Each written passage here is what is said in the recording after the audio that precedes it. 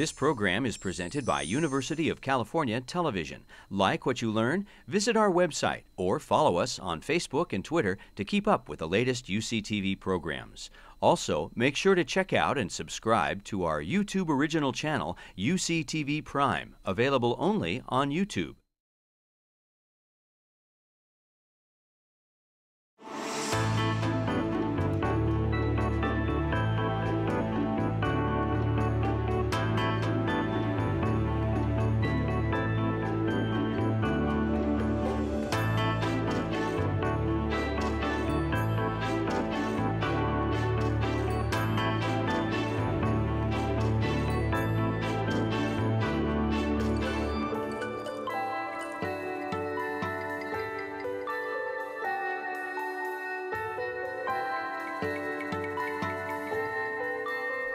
Well, it's my pleasure to welcome you to yet another CAP Center event.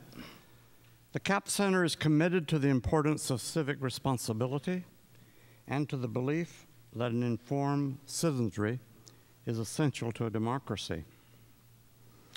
And tonight's speaker shares the view that in our time of political gridlock and often knee-jerk partisanship, democracy is suffering. The problem lies not with any single party. There's plenty of blame to go around. Mickey Edwards has a distinguished career as a congressman from Oklahoma, followed by teaching at Harvard, Princeton, and George Washington universities, and has authored several books, including The Modern Conservative Movement, Reclaiming Conservatism, and most recently, The Parties versus the People. Currently, he is vice president of the Aspen Institute and serves as a regular commentator on NPR's All Things Considered. He has chaired various task forces for the Constitution Project, the Brookings Institution, and the Council on Foreign Relations.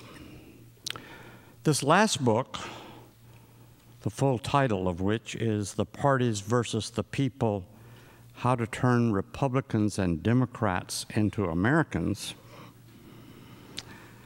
Well, that title suggests to you that Mickey is not one who shies away from a tough task.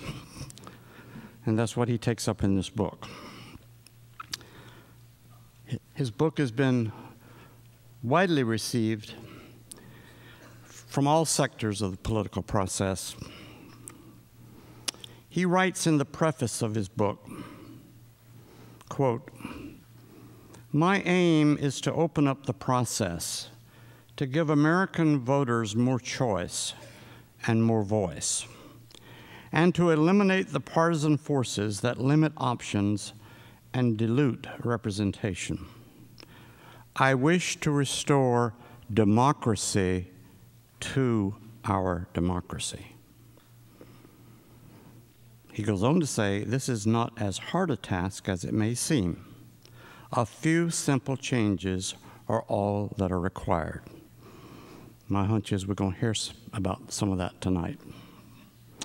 By the way, this book is available for purchase and signing, courtesy of the Book Den, out front after the lecture and the discussion. This is the second time Mickey Edwards has been with us. Once before at an event across the mountain at Santa Ynez, and this time it is indeed my pleasure to welcome him to a CAP Center event in Santa Barbara. Please join me in welcoming him to Santa Barbara. Well done. Yeah, thanks. Well, thank you for letting me come here. I mean, especially, I love doing stuff with the CAP Center, although you don't need any real reason to come to Santa Barbara. I have a house in New England, so I mean, you know, coming to Santa Barbara is a really great pleasure. I'm very pleased that he mentioned my book, because part of it is, I'm going to mention a couple of times that I have a book, by the way, just so you don't forget. one of the things, the title that they talked about, and there's going to be a lot of admissions here. I wrote the main title of the book, which is really boring. I mean, the parties versus the people. I mean, that's a big yawn. But the subtitle, now I didn't write that. The book came out of an article that I had in The Atlantic a year ago. And the editors of The Atlantic wrote the title. And the title was, as he says, now the subtitle of the book, How to Turn Republicans and Democrats into Americans, which I thought kind of an extreme idea. But I said to the editors, I said, you know, that seems to me to be a little bit extreme, don't you think? I mean, they are, turning them into Americans. And the editor said, well, did you read what you wrote? So that's what I want to talk about. And one of the things, there's going to be a lot in this that's going to be sort of like a confessional, because one of the things that I've observed is how slow and dull and dumb I am, because it took me so long, so many years, to realize what I had seen and what I had been a part of and why things work the way they do. And one of the things that always fascinates me, because I live in Washington, and I have people who come, and I speak to various groups there, and so you've got these groups of MBAs, and you have groups of scientists and all these people who come to Washington. I said, you're coming to Washington to learn how an institution is supposed to work? I mean, you think about this politically. Has it occurred to you that every 2 years we go to the polls to take our country back from the people we just gave it to? I mean, there's something wrong here. So I'm going to do a little Nostradamus here and tell you a little bit about what I see wrong and what I think has happened, and then we'll have some conversation about it. But one of the things that I observed, and here's my Nostradamus part. I don't know who will be the next president of the United States. I don't know who will be the next person to leave the Supreme Court. So I obviously don't know who's going to be nominated to be on the Supreme Court. What do I know? I know one thing. That if Barack Obama wins and he nominates somebody to be on the Supreme Court, virtually every single Republican will be against that nominee. And virtually every Democrat, no matter what the qualifications or lack of qualifications, virtually every Democrat will be for the nominee. And if Mitt Romney wins, then all the Republicans will be for the nominee. They don't even know who it is. They've already got the plans made about how they're going to. The Republicans already know that if Obama wins, they're going to be against whoever is nominated. And that's the system that we have. And it doesn't matter what we're talking about. It doesn't matter whether you're talking about a stimulus package or a budget or a Supreme Court appointment or a nomination for a cabinet position or a sub-cabinet position. What we have in Washington is 2 NFL teams lined up to do battle with each other instead of sitting down together and talking as Americans about how to pay our bills, what to do about providing our troops with what they need, about keeping our bridges from falling down, about all the things that we should all agree on are legitimate responsibilities of the government they were elected to participate in. Now, a lot of what I'm going to talk about is about Congress and what we've seen in the Congress. And keep in mind, I'm going to come back to this, I'm talking about partisanship. I'm not talking about polarization. They're two different things. There are 310 million of us in this country, and we're very diverse. We have different experiences, different religions, different genders, different backgrounds of all kinds. We're going to have disagreements. We're going to have differences.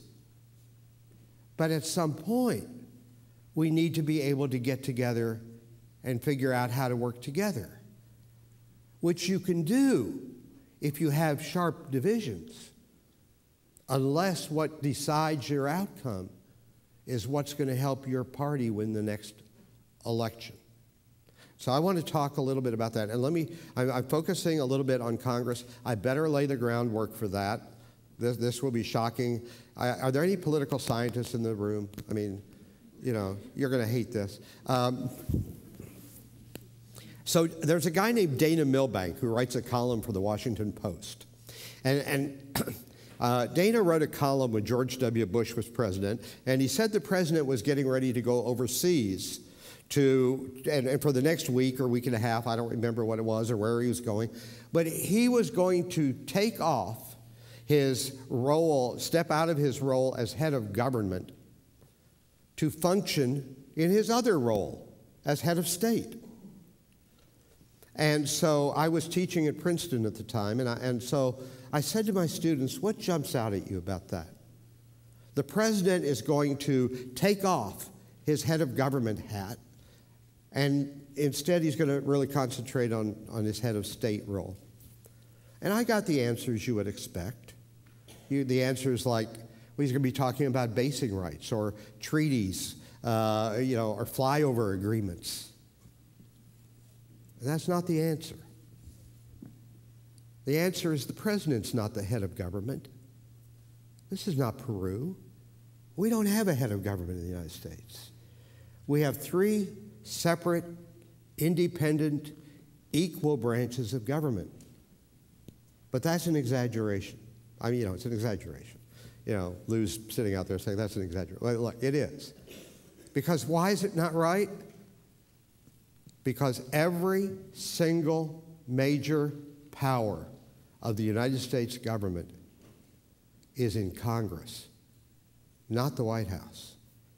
The power to decide whether to go to war, what to tax, how much to tax it, how long to tax it, what to spend it on, who should be in the cabinet, who should be on the Supreme Court, what treaties to approve. Every single major power is a congressional power. And if you have a Congress that is not focused on being the voice of the people, on coming together as the group we have elected to talk and deliberate and solve our problems, we are in deep trouble. And that's the trouble we're in. So let me give you an example of how this has happened. My argument, I'll just skip around and tell you the answer, then I'll tell you what were the things. Is there something that the first 4 presidents all agreed on? Let me say, Washington, Adams, Jefferson, and Madison agreed on one thing that I've been able to find. One thing. They didn't even really like each other that much. But they disagreed about tariffs, or they disagreed about how much westward expansion and how soon, or whether they were pro-British or pro-French. What was the one thing that all 4 of our first 4 presidents agreed on, that they talked about, they gave speeches about, they wrote about? Do not create political parties. They said it over and over. Do not create political parties. And what they meant was the kind of political party we have today, where it's not just getting together on 2 or 3 things, but where every day on every issue, it's your team against the other team on everything. Now, how does that play out in terms of the results we see, and how do we get a Congress like the one we have, which has 2 teams that will not sit down together, that will not talk together about the problems we need to solve? Is that an accident? Are we electing dumb people? No.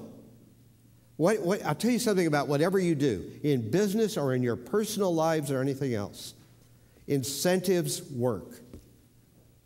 And we have created a political system in this country in which every single incentive is to be intransigent, to not cooperate, to not compromise, because if you are somebody seen as somebody who compromises, who talks to the enemy, you get defeated in your primary. Have you ever wondered, how does somebody like Todd Akin get to be the nominee of a major political party? There are 6 million people in Missouri. He got something like 200,000 votes in a primary. But that was all he needed to become the nominee. And what happened to the other, 5 3/4 millions of people in Missouri? They didn't have a say in that. So let me give you a couple of specific examples. Delaware. Most of you living in California are not going to think of Delaware as a very big place.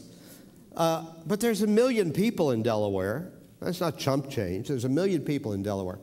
Joe Biden got elected to be vice president. And so there was a vacancy for the U.S. Senate in Delaware. And they appointed a guy named Ted Kaufman, but that was a short-term thing. Then in 2010, they had to have an election about who will be the next elected U.S. Senator from Delaware. Well, everybody knew who it would be. There's no mystery. It was going to be Mike Castle. Mike Castle had been governor of the state, very popular. He had been a member of the U.S. House from Delaware, very popular. Beau Biden is Joe's son. Beau Biden is the Attorney General in Delaware. Very well liked. And he didn't run because he knew he couldn't beat Mike Castle. And what happened? So Mike Castle runs, and a woman named Christine O'Donnell decides to run against him. And I don't care whether you were for Christine O'Donnell or for Mike Castle or who you were for. That's not the point. So they had a primary, because that's what we do. Unless you live in California. We had primary. And Christine O'Donnell got 30,000 votes. And she beat Mike Castle because who votes in primaries? The activists, the ideologues. So that 30,000 votes beat Mike Castle, and guess what? He was through. Why was he through? What about the general election? What general election? 46 of the 50 states, 46 of the 50 states, by collusion of the two political parties, two political power-seeking private clubs, have passed what they call sore loser laws. What is a sore loser law? It says that if you sought your party's nomination in a primary or in a convention and you lost, your name is not allowed to be on the ballot. So in Delaware, of 1 million people, she got 30,000 votes, and that meant that the rest of the 1 million people in Delaware couldn't choose the person they would have chosen, who would be the person to make decisions about whether to go to war or what to tax or what to spend. So Delaware is kind of a weird place, right? It's small. So let me jump to Utah. Utah has 3 million people. By the way, you'll have to do the math because I'm really terrible at quant stuff. But, I thought 30,000 seemed like a fairly small percentage of a million, but I may be wrong. In Utah, with 3 million people, they had a convention. That's how the Republicans chose their nominee in Utah. And everybody knew who that would be. It would be Robert Bennett. Robert Bennett had been in the Senate. His father had been in the Senate. And so they had a convention. 3,500 people came to the convention. 2,000 of them voted for one of the other candidates. And so Robert Bennett did not get the nomination. And so 2,000 people in Utah because of the sore loser laws and the way the primaries are dominated, 2,000 people kept the 3 million people in Utah from being able to have a vote on whether or not they wanted Robert Bennett to be in the United States Senate representing and speaking for them. Why do we allow that? Why do we allow these two private clubs that have no goal except power to tell us who we can choose? I mean, I know a few of you in the audience. I mean, you know, my niece is here. You know, so I mean, I know somebody, and I know you, Martha. I know some people here, but you know, I don't know most of you. What do I know? I know that when you buy a cell phone, or a pair of shoes, or a shirt, you want a choice. That's who we are. We want choices in everything we do, except who decides whether our kids are going to go off and get killed in a foreign war. There we live with a system that keeps those choices from being ours. Let me talk about a different problem. And by the way, some of you, because some of you I know are junkies, Lou's here, a junkie, you know, the question becomes obviously, well, yeah, but what about Joe Lieberman? He lost his primary and he got elected right. Why? Connecticut is one of the 4 states in which the parties did not get a sore loser law passed. And so after he lost, he was able then to run as an independent and be on the ballot. Let me talk about redistricting. We not only allow these private clubs to control access to the ballot. Why do we do that? Why do we let private clubs control access to the ballot in a democracy where, as Thomas Paine said, the right to vote is the most fundamental right because it guarantees all the other rights? Why do we allow them to do it? Well, what about redistricting? Okay, now here's theory. Who cares about redistricting? I mean, you know, the observers, the political writers will say, well, you can tell by the redistricting kind of who's then going to have more seats in Congress, and so it has that effect. And if you really follow politics closely, you'll know that. That's really not what it's about. So let me, again, you know, I said I'm going to admit some things that are a little embarrassing to me. I'm from Oklahoma, represented Oklahoma City in Congress. I don't know how many of you have been to Oklahoma, but it's not like California, but every single bit of New England fits inside of Oklahoma. And it's not small. And Oklahoma City, my home, is roughly the size of Boston. It's not a little place. And those are my people. I'm a city guy. I'm a city dude. I have never lived anywhere other than a city. I've never lived in a small city. I've never lived in a small town. You know, to me, I'll admit it, food comes from grocery stores. I think I was on a farm once, but I don't know anything. So here's what happened. I was the first Republican elected in my congressional district since 1928. And my district was 74% Democrat by registration. They didn't know how I won. I don't know how I won, but I won. And it just drove the Democrats crazy. By the way, when I mentioned Democrat, all this stuff is bipartisan. The Democrats do it bad, the Republicans do it bad. On some of the really bad stuff, Republicans have gotten better at doing it bad than the Democrats ever thought of. But so it's not a partisan thing. But the Democrats then, the other party, controlled the district by 9-1. I mean, the legislature by 9-1. And they had to get rid of me. And when they couldn't, what was the other option? To find every single Republican in the state and put him in my district so that all the other districts would be safe for their party. And so they drew my district They changed it. It was just Oklahoma City. Now they drew it in a straight line from Oklahoma City all the way up to the Kansas border, and then halfway over to the Arkansas border in a big upside-down L. Well, I am a politician. What does that mean? It's all about me. You know, self-referential. You know, all about me. So I was teaching I was teaching in Harvard when this came to me, and I said, I kept teaching, look what they did to me.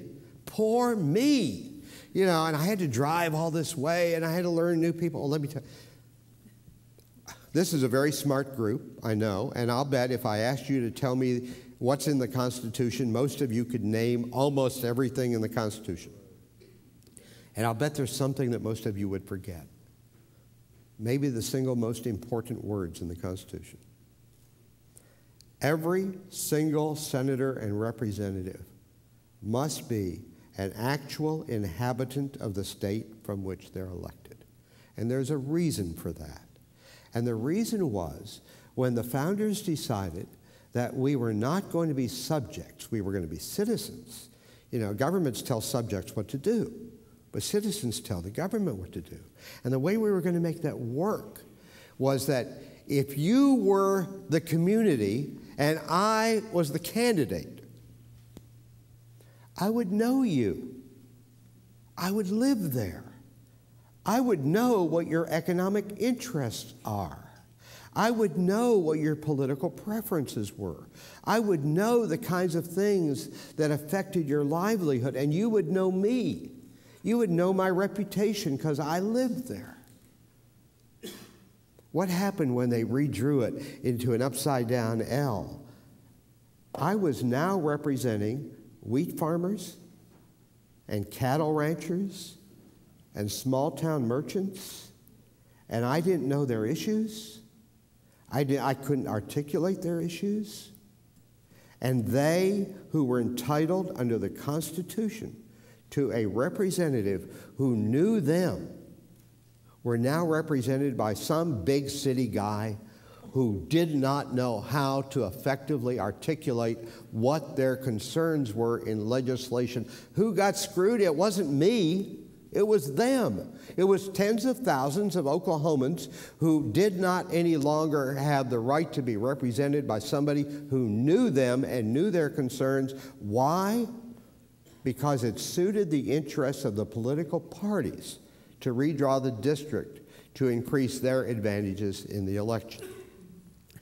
So I mean, there's so many of these things. I can come back to some of this, but I'm going to skip over a couple of things. I'll say one thing. I'm going to say something about money. I don't usually talk much about the money part because I usually get a lot of questions about the money part, and so we can get to that. What will I say about the money? Corporations are people. I mean, give me a break. But how many? I'm willing to concede. I'm willing to concede that there is a possibility, maybe even a likelihood, that the members of the Supreme Court understand the Constitution. I'll tell you what they don't know. Are there any lawyers in here? They don't know corporate law.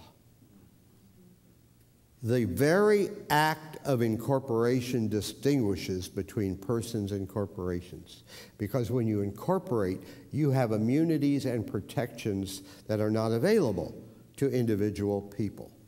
So, well, I can get later into it. I have a plan. My mind's fairly radical. I don't think there should be any contributions from any source except actual living human beings.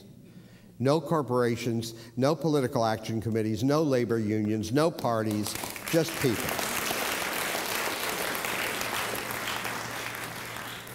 So, and I've got some things to talk about lowering the cost of campaigning and all that. I want to skip over that. Let me get to what happens inside Congress.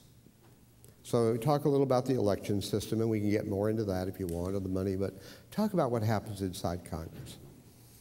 So one day, I'm a Republican candidate running on the Republican ticket, and I get elected. And I step across, I thought, a magic line.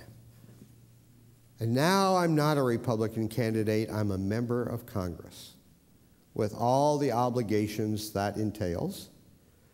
I took an oath of office, I swore to uphold and defend the Constitution, which, by the way, is the only pledge anybody should ever take, to uphold and defend the Constitution.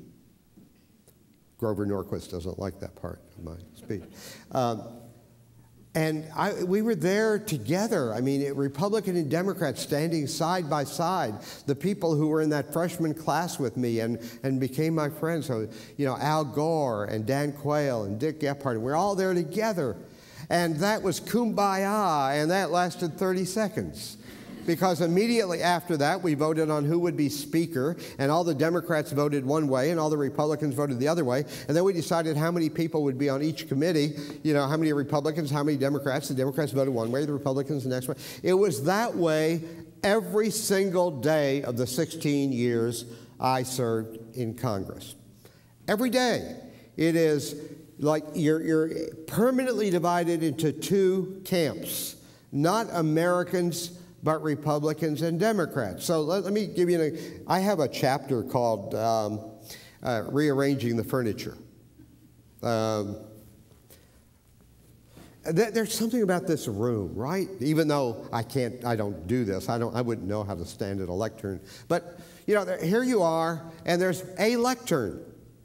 And if you have a speaker here, they stand at except for me, they stand at the lectern.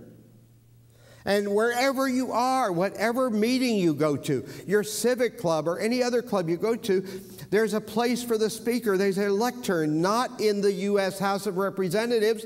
There are two lecterns. There's a Republican lectern and a Democrat lectern. And there's a lectern. If you're a Republican, well, now I'm a Democrat because of the side I've moved over. So if you're a Democrat, you stand at the lectern facing the Democrats. And if you're a Republican, you face over here at a lectern facing the Republicans. And I am so full of myself. And I am so oh, God, I know I can just persuade anybody of anything. And so my very first speech on the House floor, I said, I think most of the Republicans are going to agree with me. I'm going to get the Democrats. And I stood at the Democrat lectern, and I talked to the Democrats, and there was this gasp. And people, both Republicans and Democrats, came up, no, you can't do that. You have to stand over here. Like, I'm going to get cooties if I touch the wrong lectern. You can't have coffee or eat a sandwich on the House floor. You can't talk loudly about football on the House floor. You can't make phone calls on the House floor. It's unseemly. So what do? You go to the cloakroom. But there's not a cloakroom. There's a Republican cloakroom way over here, and there's a Democrat cloakroom way over here, and the people who are our members of Congress don't even have soup together. And because they're in Washington working 3 days a week, they don't even know each other. So, sir, if you were a Democrat in Congress and I was there as a Republican, I would know nothing about you. Nothing. Except what party you were in, and it was the wrong party and you were the enemy. And that's the way it is today in our Congress.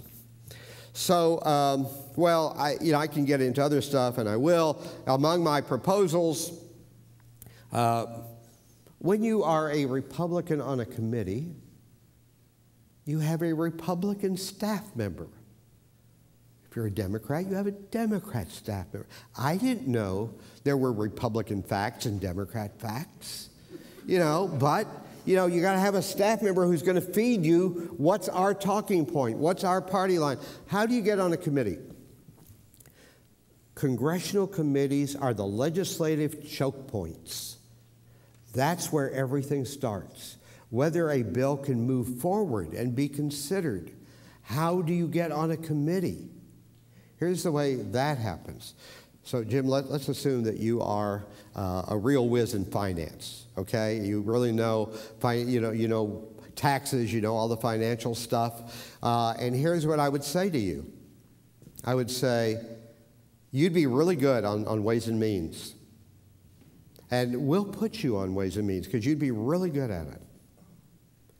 If you promise in advance, before you've heard a witness or read a bill, that you're going to be with the party on these 3 or 4 major issues. Take your brain out of your skull and hand it to the party leaders, because we don't want you using your mind. We don't want you using your education. We don't want you listening to your constituents. We want you to toe the party line, or you don't get a committee assignment, and that's how it's done.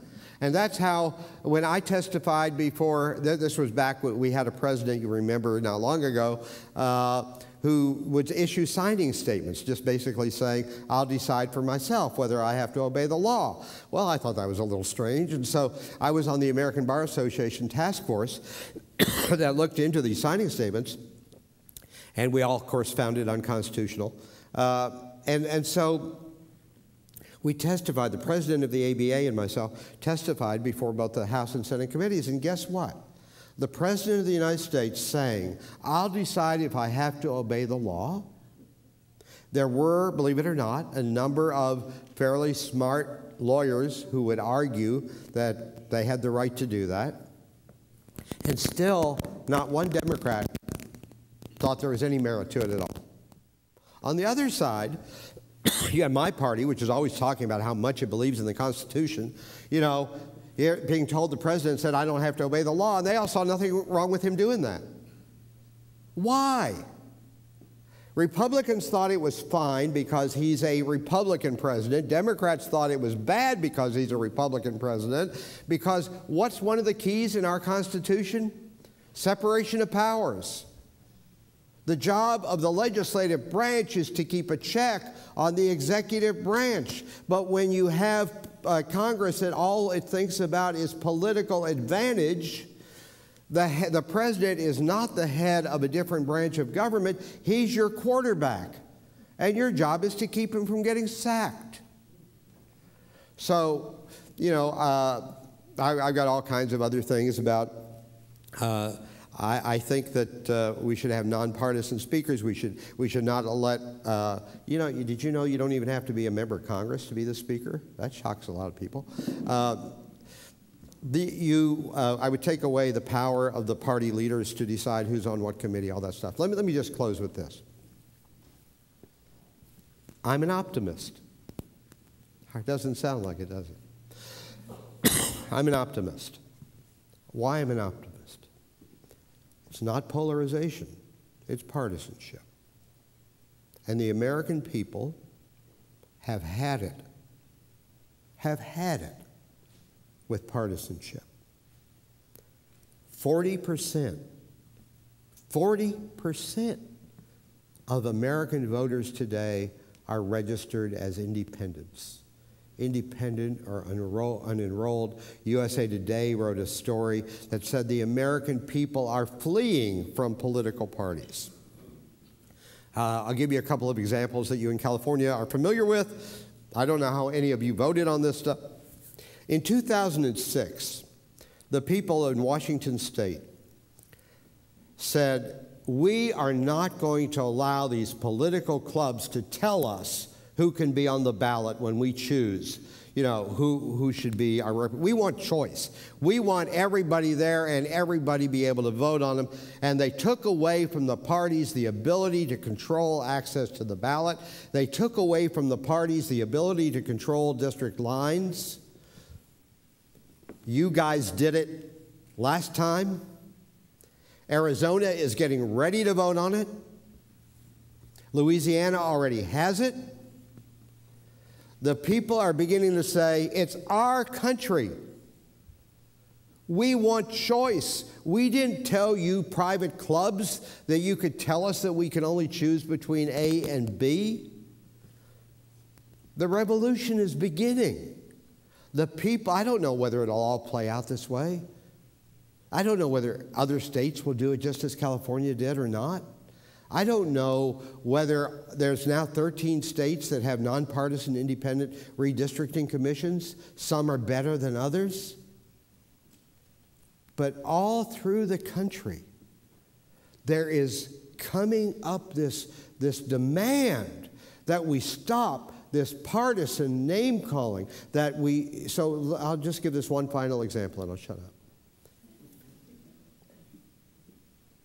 Let's assume that because of what it does, the CAP Center, that you really love what it does, and you wanted to do something in return.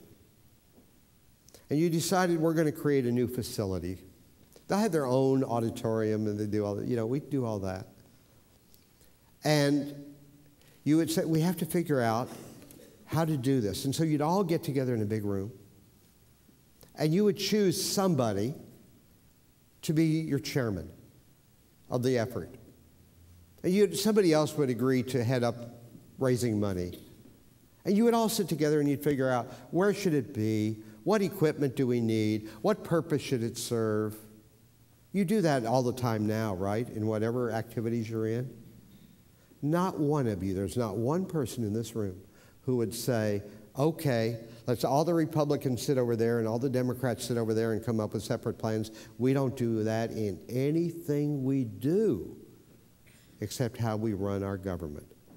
And so my argument is that we need to take away the power and say to members of Congress, don't be Republicans, don't be Democrats. A member,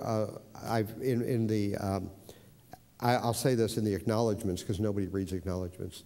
I acknowledge a person whose name I don't know who stood up in a meeting when I had given the usual political answer why I hadn't done something. Republicans, I'm a Republican, Democrats wouldn't let me do it. And he pointed his finger at me and said, I am so damn sick and tired of hearing Republican this, Democrat that, and I want to tell you, I'm sick and tired of it too. I want to return to the system the founders believed that they had created, that empowered us, not these private clubs. And so that's the movement that I am trying to create, and I would welcome any help. Thank you.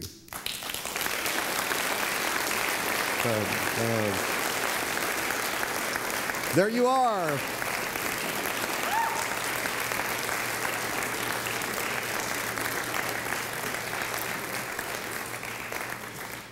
Thank you, Mickey. Well, I think we all agree this is not the same old stuff. So there's something new here being proposed. And based upon your applause, it seems to be something that aroused some interest on your part. So thank you for provoking us. We're ready for any questions you might have. If you do have a question, come to one side or the other over here to the microphone so that we can pick up your question. So, anybody? Anybody want to bite here? What's being proposed? I see this gentleman, and then I see this gentleman. Yes.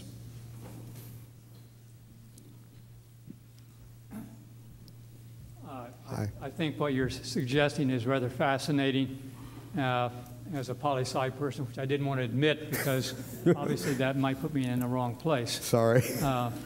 But my question is, if we were to go down that road, I can't figure out how we get rid of the power that the lobbyists, the inequality in our country and the power that the lobbyists who are all operating out of the elite world, they seem to really be the guys who tell the Congress, Republican or Democrat, what to do.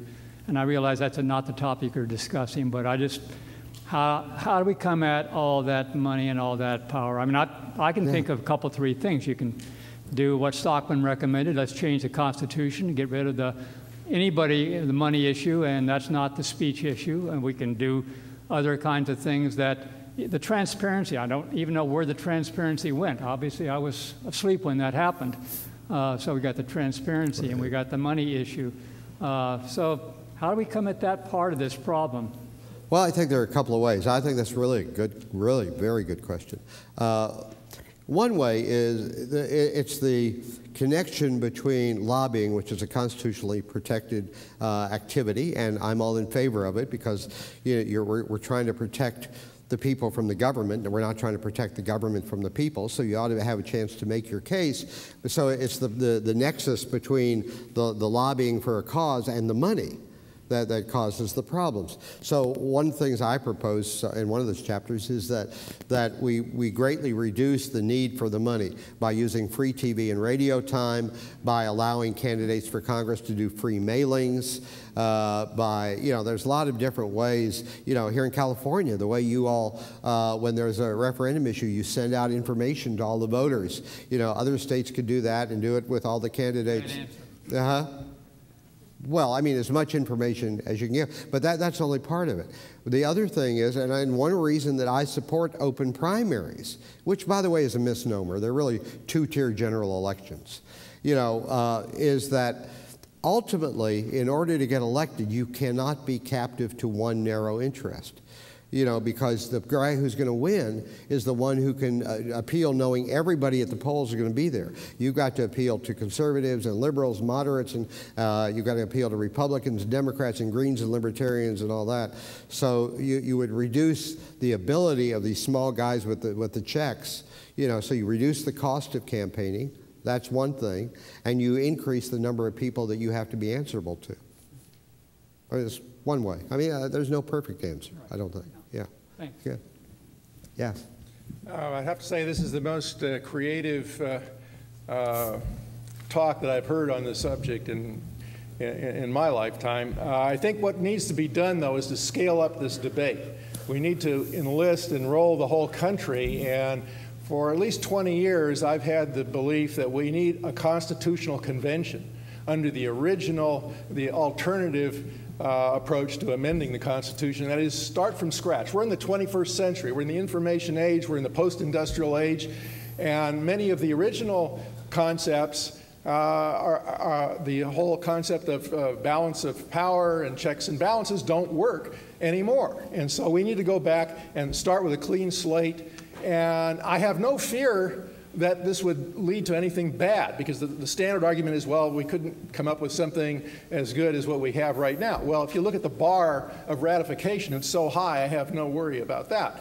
But wouldn't it be possible to create a framework for a public debate that's more constructive, more creative, if we brought people into and had the media cover a constitutional convention in the format of the original one? Well, the initial problem always in a constitutional convention is whether or not you can limit the topics. The last time we had a constitutional convention that was very limited in scope, the people who attended just changed the whole system. And I don't know whether that can be limited or not, but I hope you'll forgive me, but that's a very good question, and it leads me to making, because your bigger question here is, how do you make fundamental change, and how do you boy, I hate giving this answer. I mean, I don't want to sound like Jimmy Carter, like it's all your fault. But it's all your fault. I mean, we have created the system, and it's not just, so I'm going to leap into a bigger sphere that's not part of my book. We have some fundamental problems in society that allow these kinds of bad things to happen. It's not just the electoral and governing systems. With the exception of the people in this room, a good friend, I was told once that if you write a book and you're trying to get people to buy your book, you shouldn't be busy promoting another book. But a friend of mine wrote a book a few years ago called The Big Sort. His name is Bill Bishop, and I know Clinton talks a lot about it. I talk a lot. It's a great book. And here's what he found. We as a people, I mean, a lot of these problems that you talk about can be solved if we talk to each other. But most of us, except for you guys, most of us talk only to people we agree with. We talk to people who already share our opinions. We read George Will or Paul Krugman, but we don't read both. We watch Rush Limbaugh or Keith Olbermann, but we don't watch both. By the way, I'm very anti-violent. The only violence I've ever advocated in my whole life is that you take Limbaugh and Olbermann and put them in a paper bag and drop them off a bridge together. But But we have this problem that we as a people have really, I would love it if you could have a meeting, convention, or whatever, where people could sit down open-minded, deliberating, talking, listening to each other, and listening without formulating rebuttals in their head as the other person's talking. You know, I don't know. We as a society have gotten to where we cannot stand, we cannot tolerate somebody having a different opinion than our own. So we got to deal with that. We've got to talk to people who don't share our views and listen and try to figure out where they're coming from. Another friend of mine, John Haidt, wrote a great book called The Righteous Mind that also deals with that. It's a good book. So there's another thing we don't do, if I can just add one more thing. You all know this program, This I Believe. You know, they used to be on television. Now NPR has resurrected it. Where you figure out in 3-minute segments, what is your core belief? What do you really at its root believe? And that's hard. I tried it. And I wrote kind of a little thing about this I believe at heart. And I thought about it. I said, yeah, I mean, do I really believe that? I mean, always, you know, no. So I threw it away. And I thought, well, this I believe. This is my root belief. Yeah, well, I don't know. So I threw that away. And you know what I finally decided on? I believe in doubt. I believe in not being so damn sure I'm right about everything. And that, you know, so if you know, we could solve a lot of the problems with or without a constitutional convention if we could again be a deliberative people. That would help a lot. Yeah. Yes. I think I agreed with every comment you made tonight, or every point you made. I was wondering if you could speak on the recent election in France, because I noticed that they had, I think they must have had at least 8 or 9 candidates, and wondering what you thought about that model or that political. It depends. There are a lot of places that have a lot of different candidates on the ballot, but they don't have runoffs. You know, now if you have a lot of candidates and somebody gets over 50%, and so is the clear choice of the voters, that's great. Without the runoff, you can have, a lot of states do this, Massachusetts does it. You know, if you have a lot of people on the ballot, you get 20% of the vote, you win, even though 80% of the people were against you. You know, so if you have a multiple candidate ballot, but you have to have a runoff if nobody gets over 50%. Look here, you know, just next to you, where Brad Sherman and Howard Berman are running against each other. It's a liberal Democrat district. Nobody who's not a liberal Democrat could possibly win there, and wasn't going to win there. So they ended up at the top 2. But what happens when they have the runoff? Now, who's going to win? It would have been, in your old system, whichever one could most appeal to the hard left and turn them out, and I am going to be your champion, would be the one who won. Now, in order to win, one of them has to be able to get Republican voters, Libertarian voters, you know, Greens, everybody, and that's the only way they can win. So I am only in favor of these multi-party, if it's like this, where you have a top 2 runoff. Otherwise, it wouldn't work. You just end up with people with tiny slivers of the vote, you know, having undue power. That answer it okay? They didn't have very long to run either, which is what I liked. They only had, I think, a few months. I have mixed feelings about short campaigns. I get so tired of the commercials and all that stuff. But you have to say that one of the things that is one of the advantages to the long campaigns. Well, it's 2. One, they spend so much money, it really helps the economy. That's great. But the other is we learn more as time goes on. Let's say, let's say that you are an Obama supporter.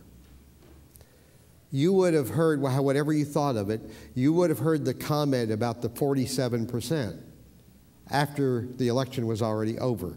You know, or you would have never heard it.